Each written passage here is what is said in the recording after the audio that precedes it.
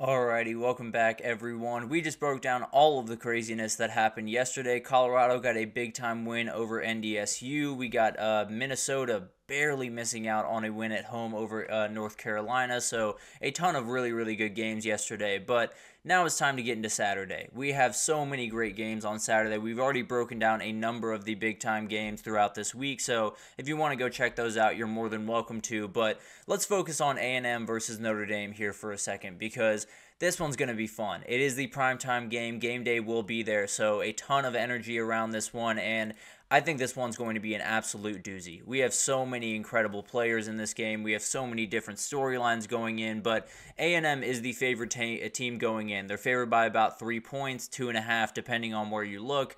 Notre Dame is one of those teams that really hard to get a beat on going into this season. So I'm not all that surprised that A&M is favored in this game. Over under at 46.5, and I think this one's going to be awesome. Primetime event, obviously. Whoever walks out of this one with a win is going to be thinking they can make the the college football playoff. There's no doubt in my mind. They absolutely will be staring at that as not only something that they'd love to do, but something that they very much think that they can and honestly should do by that point on. So it's going to be an incredible game. Obviously, the CFP implications are huge, but let's move on to some players to watch in this one because Jeremiah Love is downright special. I cannot wait to watch this guy be the running back one for this team because I think his athletic ability is unlike a lot of other running backs across the country. I think he can do stuff on the football field that is downright special, and whether it's running in between the tackles, outside the tackles, screens, drop-offs, anything you need him to do,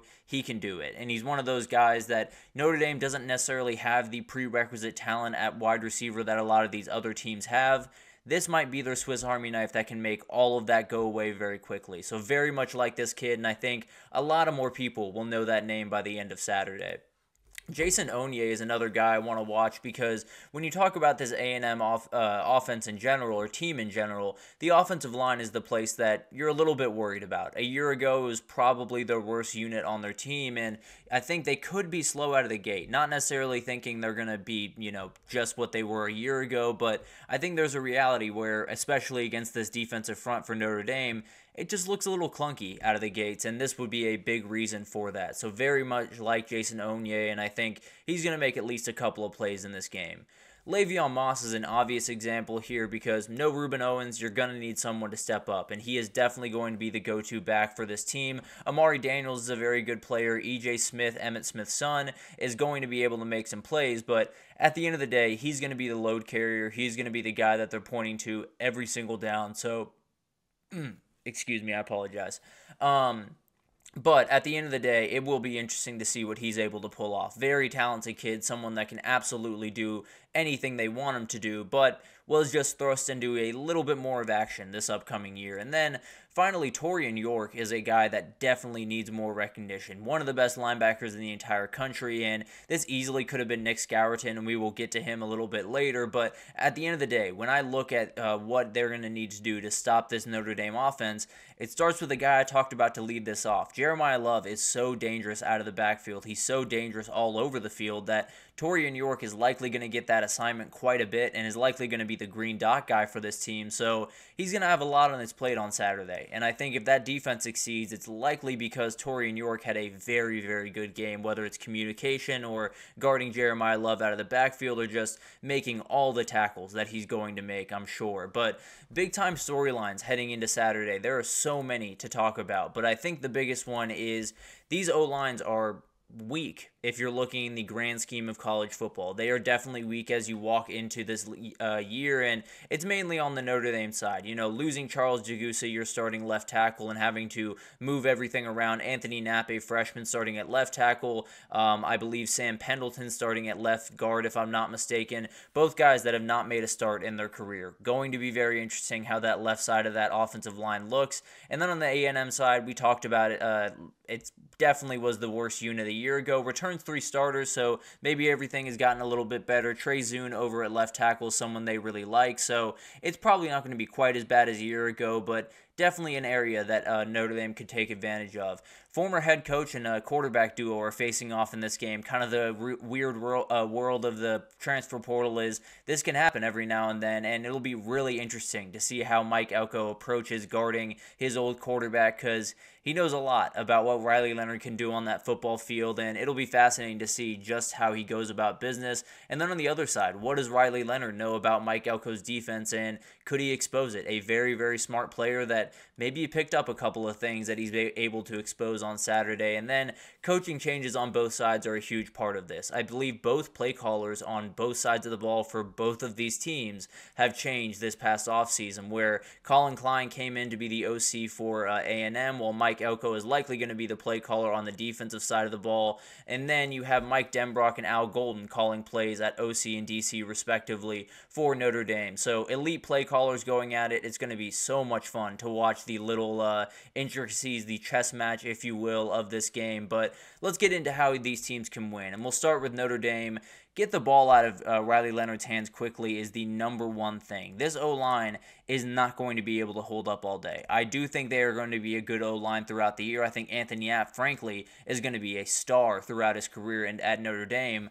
I think the first week is going to be a little bit rough. He's going to get a lot of Nick Stewart. He's going to get a lot of Shamar Stewart, or a lot of Nick Scourton, a lot of Shamar Stewart at Kyle Field, and it's going to be really tough. There's no doubt about it. So getting Riley Leonard out of really bad situations, whether it's dumping it off to Jeremiah Love or Jadarian Price, or getting the ball out quickly to guys like Jordan Faison or Jaden Greathouse or Chris Mitchell, all of these guys are very talented, and you have the ability to set up those concepts for yourself. Now, they don't necessarily have that speedster that you'd love to have in this kind of scenario, but they got plenty of guys. And then you have that big-time tight end, Mitchell Evans. It's all about just making sure Riley Leonard is upright and not having to get into precarious situations with that O-line. So get the ball out quickly, kind of like what Colorado did yesterday, where it wasn't the greatest O-line performance, but got the ball out of Shedeur hands very, very quickly, ran the ball to the outside instead of the inside so they didn't get blown up quite as much.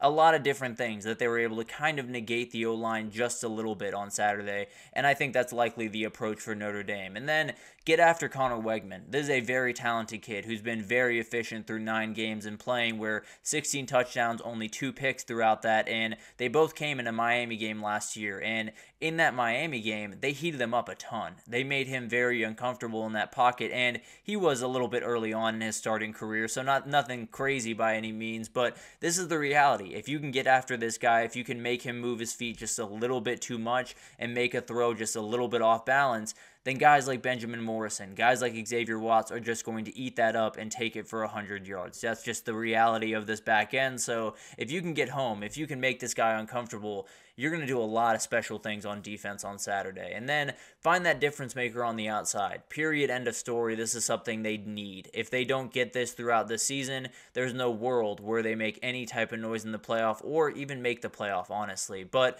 Chris Mitchell is the guy that I'm circling. Obviously, the transfer from FIU that had over 1,000 yards a year ago. That's going to be the guy that you're going to want to watch, number 10 with that gold helmet. But then Jaden Greathouse is another guy I'm watching. He had a really good start to his career with 2 touchdowns against Navy in that Week 0 matchup, but kind of slowed down throughout the year. I still think a very talented kid, and someone, he's in the slot position, so is a little bit of a mismatch in that slot position with the body size and the body control, so very much like this kid, and I think he might just be able to be that guy on the outside for Notre Dame this year.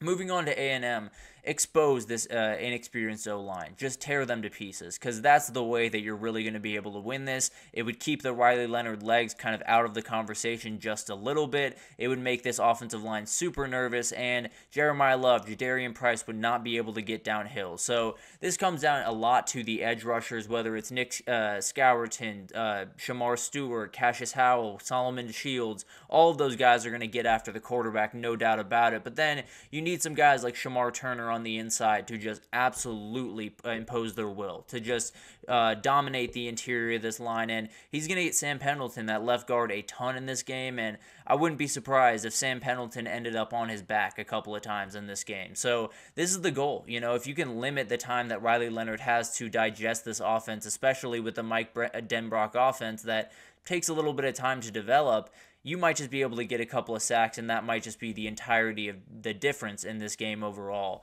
And then get enough from your O-line. Both of these defensive line versus O-lines, it firmly goes in the defensive line direction. But if you can get enough from this group, if this group that returns 3 starters, if they have gotten better from a year ago, and you can just shield these guys off and just give them enough time to get the ball out of Wegman's hands early, which is something we'll talk about here in a second, and just make sure that he's comfortable, you're going to be off to the races. So talking about Connor Wegman, get him in a rhythm early, because this is one of those quarterbacks, kind of like Garrett Nussmeier over at LSU that we'll talk about in the next segment, but it's kind of like him where you have this incredible ability to put the ball really wherever you want and throw it with confidence and do all of these incredible things throwing the ball.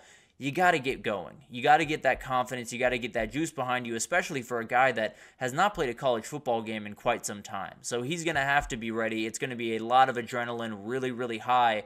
Just let him kind of settle into this one. Just let him get those quick routes to Amari Daniels out of the backfield, or Cyrus Allen on the outside, Noah Thomas, maybe just throw one up to him and let him go make a play. Just get this guy really comfortable, because then when he's comfortable, it's going to be outright terrifying. The dude can put the ball wherever he wants. He can throw with absolute confidence, but you got to get there before you can do all those things. So I think Connor Wegman is one of those guys that the ceiling is through the roof, and if they can get him into rhythm early on, this Notre Dame defense, as good as they are, might just not have an answer for him, honestly. But moving on to the picks for this game, man, I fought back and forth on this one. I'll be totally honest with you. There's not a good feeling in my gut about the way this game is going to go, but I'm going to go with a couple of things that I can say absolutely confidently. Nick Scourton is going to be an absolute problem against Anthony Knapp, and this A&M crowd is going to be on fire. So give me the Aggies. I think they're going to be able to pull this one off at home, 24-18. This one's going to be gross. I can promise you that. This is going to be a heavy run game. Neither of these teams are going to be able to air the ball out too much in this one, but I think A&M makes enough plays on the defensive side of the ball. I think they make one big-time takeaway, and I think Riley Leonard's legs, which could have been the X factor in this game, are taken out a little bit. Now, maybe they're not taken out. Maybe that is the X factor and it goes the opposite direction, but as of right now, I am going to go with the Aggies at home, one that I feel okay about. That I think that's probably as good as you're going to feel about a pick for this game, and probably about as good as I'm going to feel about the pick for the next game. Right after this break, we're going to get into LSU versus USC. This one's a nightmare because you have no earthly idea what these defenses are going to look like, and you got no earthly idea who's going to have the ball last, which might just be the deciding factor in this game. So it's going to be incredible to break this one down, but we'll take our second break, and right after this, we will break that one down, so stick with us.